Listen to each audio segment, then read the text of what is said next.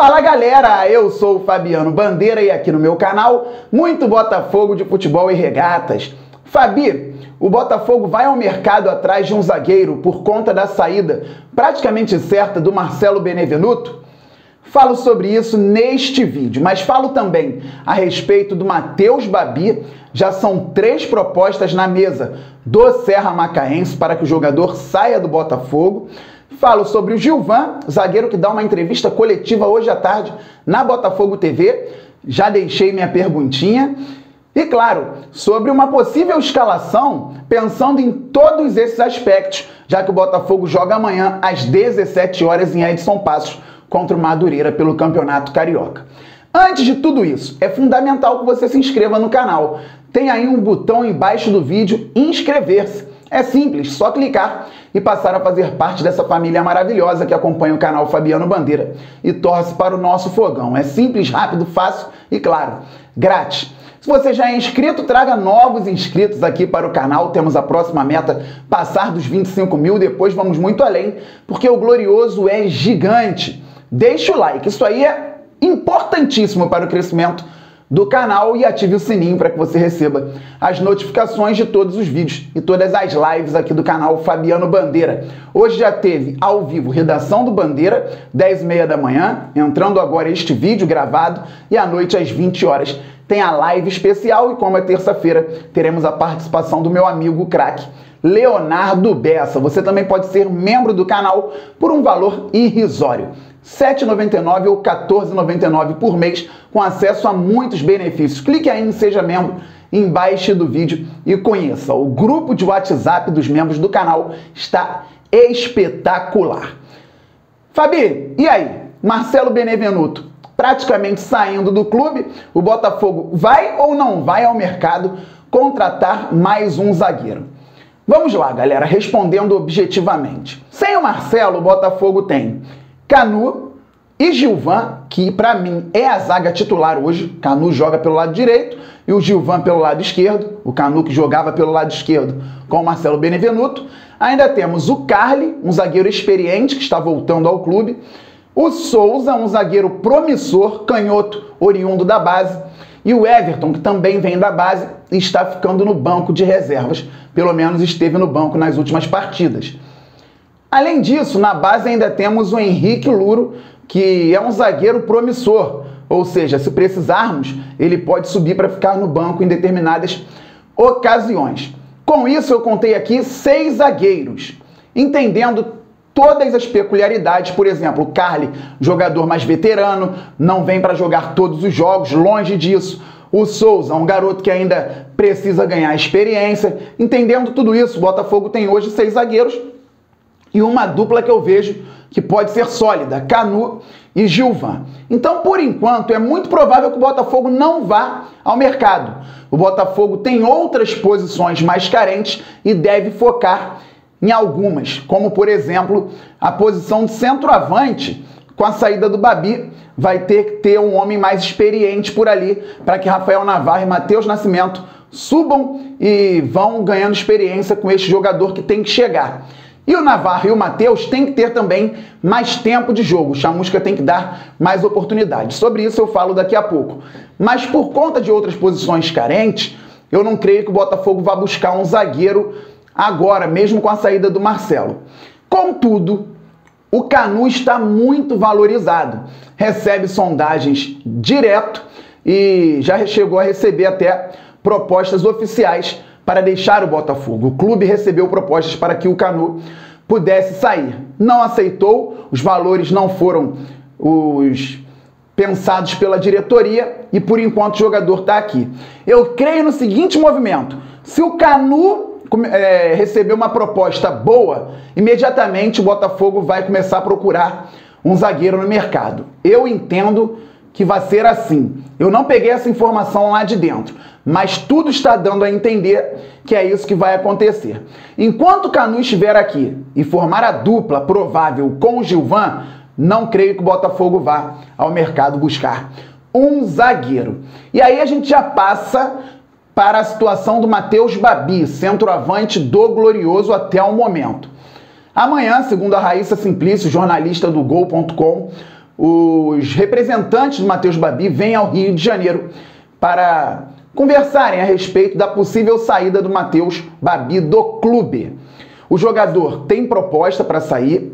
O Atlético Paranaense fez uma proposta ao clube detentor dos direitos econômicos do atleta, que é o Serra Macaense, por 60% dos direitos econômicos do Babi.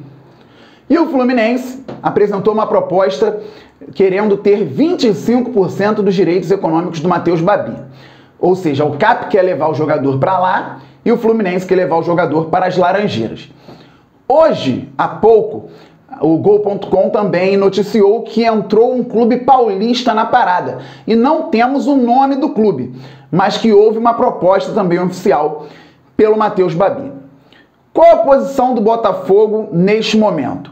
O clube tem 40% por conta da taxa de vitrine do Babi, que tem contrato com o Glorioso até o final de 2021.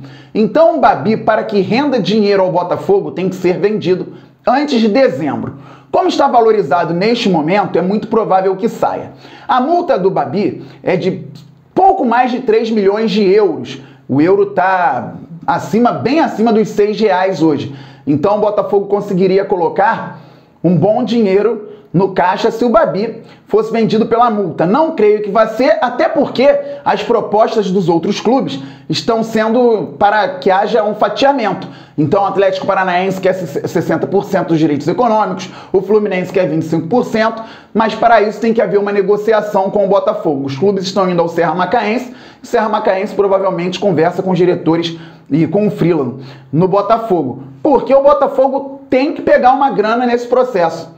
Não pode chegar uma proposta por baixo valor, Serra Macaense acertar tudo com um clube lá do Paraná, como o Atlético, ou com o Fluminense, rival aqui do Rio, ou com o clube paulista, e o Botafogo ficar a ver navios.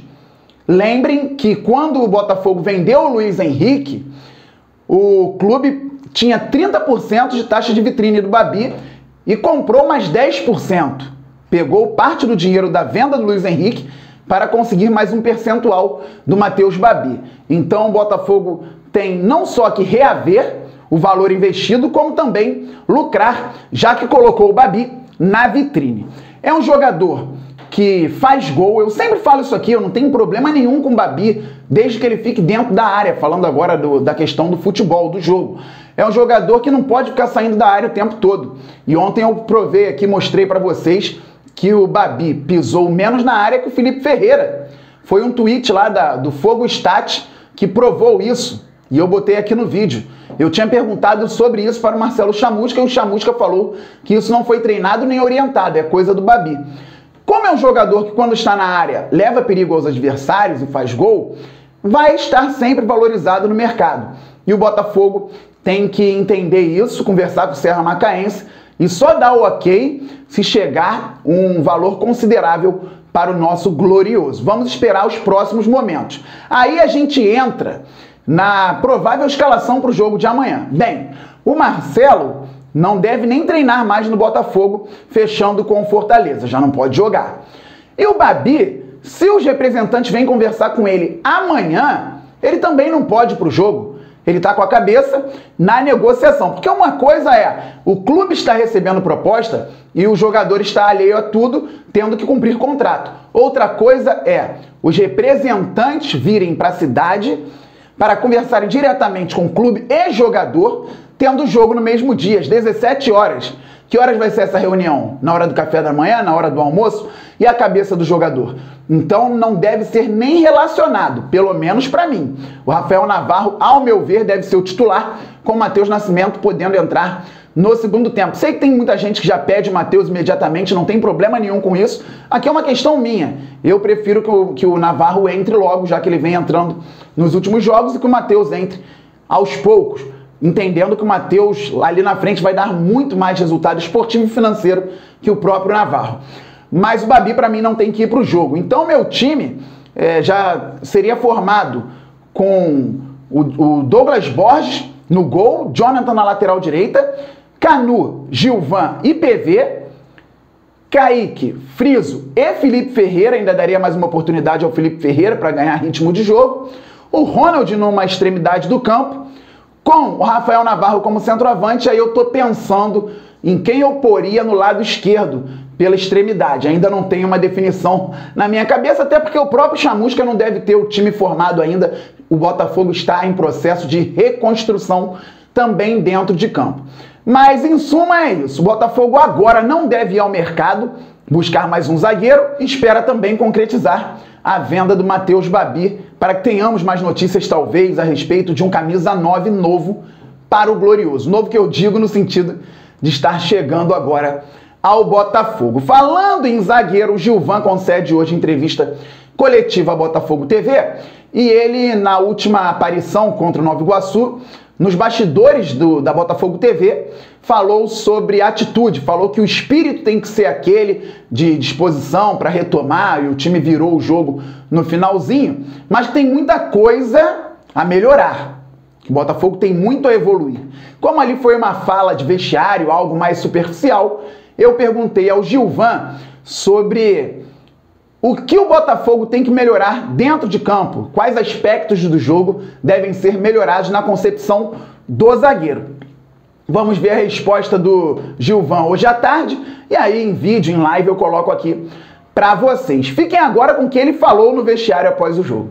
Eu acho que a gente tem muito a melhorar ainda, muito a crescer ainda. Só tá no começo, mas o espírito não pode faltar. Esse foi o espírito até o final, velho. Buscar o resultado até o final. Parabéns a todos. Então é isso, galera. Aqui o canal Fabiano Bandeira trazendo conteúdo diário para vocês a qualquer momento, durante a semana, 3 vezes por dia, com 2 lives e um vídeo e muita interação também. Olha, saiba que o canal Fabiano Bandeira é parceiro da marca 2DCel. Gente, siga 2DCel nas redes sociais, tá aí, Facebook, Instagram. Os produtos estão com descontos incríveis, incríveis. E tem um WhatsApp também para a sua comodidade. Lá você encontra produtos de extrema qualidade. Agora sim, saudações alvinegras, estamos muito juntos. Valeu, fui!